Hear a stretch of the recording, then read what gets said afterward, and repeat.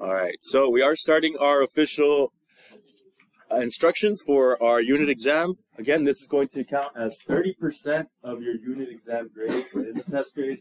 I will be inputting this. It might take a little while to grade, but yeah, it is going to count for a lot of your gradebook grade. All right, so first off, we're going to look at the project name. The project name is eCard. I'll give you the instructions right now, but the eCard involves a development process. I'm not going to focus too much on this development process, but the development process is just talking about how you develop an application, right? So first is you have an idea. We did talk about this last time.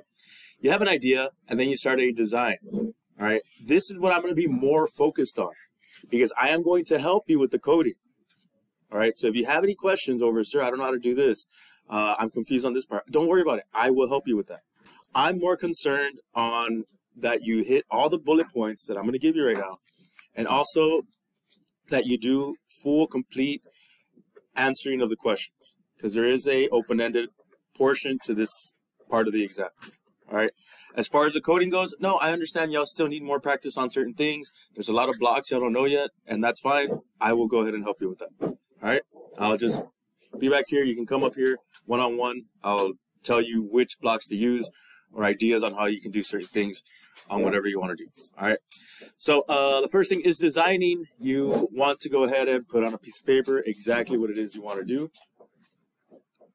And after you design or have an idea of what you're going to do, you can go ahead and start implementing it, right? That means that you can go ahead and start building it and start creating the code, start making everything, putting it together, looking for pictures, looking for all the stuff that you need to have to make your thing finally come to what you want. At the end, you're going to go ahead and test it. Testing it just means that you're running it to make sure that there are no bugs, that everything works correctly. Maybe have a friend look at it, see what they think about it, and then just go back and either redesign, implement again, test again, until finally you're out of that loop and you're able to have your final product, right?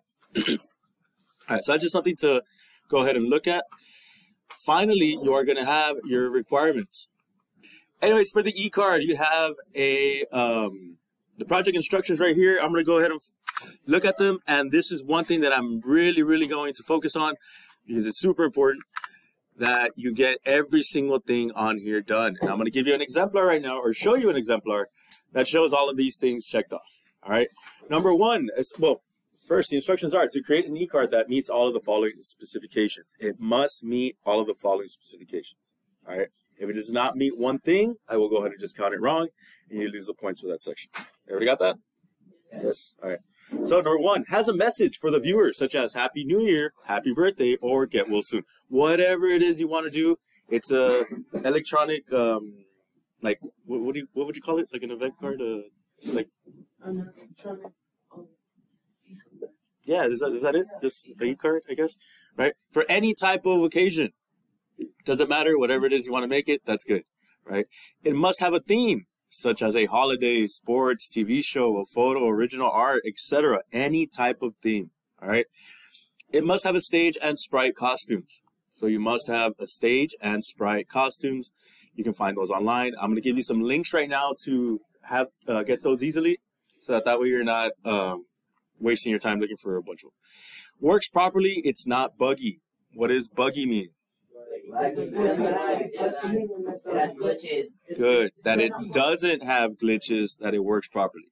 Number 5 includes a custom block. This can be either a start over block that resets the eCard to the beginning, right? So again, your own block. It must have your own block. Another custom block containing at least 3 blocks. This could move a sprite, change the background, etc. All right, so now you're just putting blocks inside of blocks. I want to focus more on, well, that has either of those, right? I'm going to focus more on that you just have a block that you created. No need for parameters, no need for any of that, just the block that you created, right?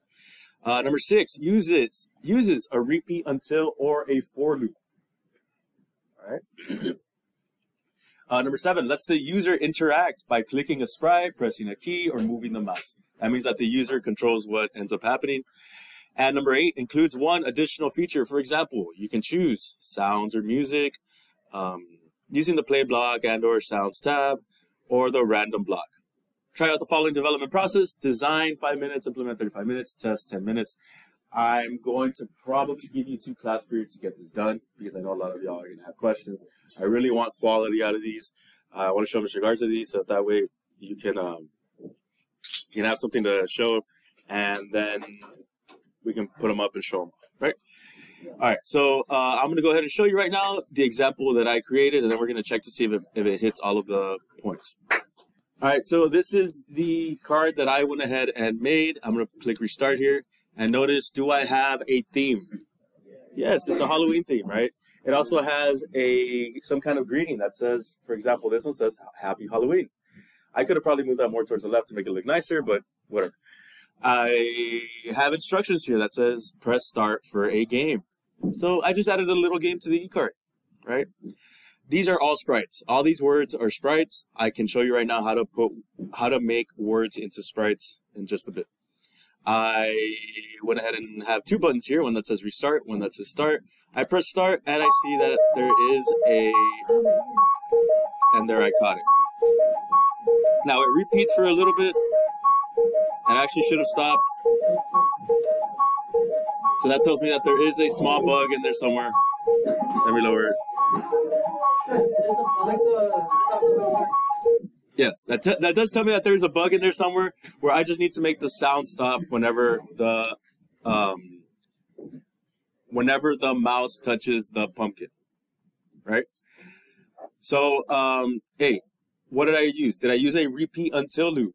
I chose a repeat until loop, and that was from the previous projects, right? The one where I repeat until the mouse touches the sprite or the pumpkin, right? I went ahead and let's see if we can look at the other requirements. So do I have a message? Yes, I have a message. Mine was Happy Halloween, or yes, I think it was Happy Halloween. The theme was Halloween. I have a stage, and I did have sprite costumes.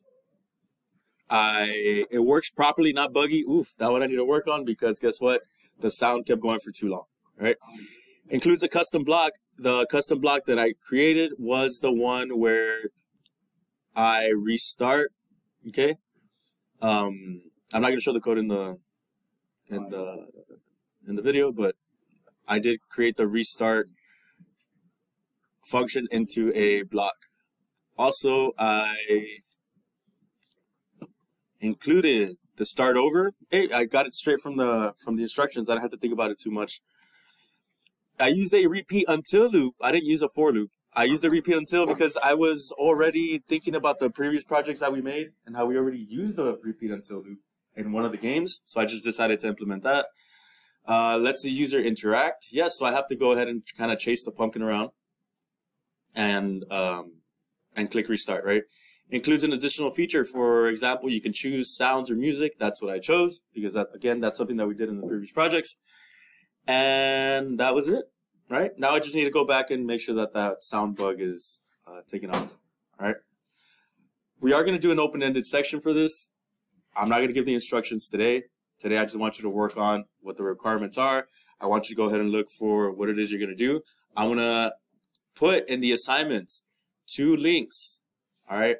And one of the links is going to be this effect result, picture to people, right?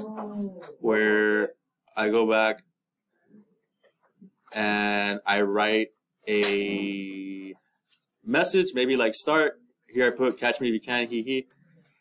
Choose your size, right? Text color. I can look at the different fonts. I know they're not all available, but let's say I want this one. It'll go ahead and generate. And all I have to do is grab it and take it over to my snap, or I can drop it in there somewhere in the coding. I'm not going to drop it because I don't want to mess this up, but I drop it in the script and it'll go ahead and put it in there as a sprite. Everybody good? Also, I use this background. I don't know if anybody's ever used this site. Remove BG. Oh, yeah. Right? You can go and put any picture there. Let's say I want a dog. I got this dog. I really like the dog. Put it there. And it should remove the background. There you go. Now I can just take this. Oh no, this one I actually have to download, and then from my download, put it in my Sprite area. Questions? No? Alright, so that's it for today. I am going to have that be due in 2 days, so that way we can work on the open-ended Thursday and Friday. Alright, and that is it.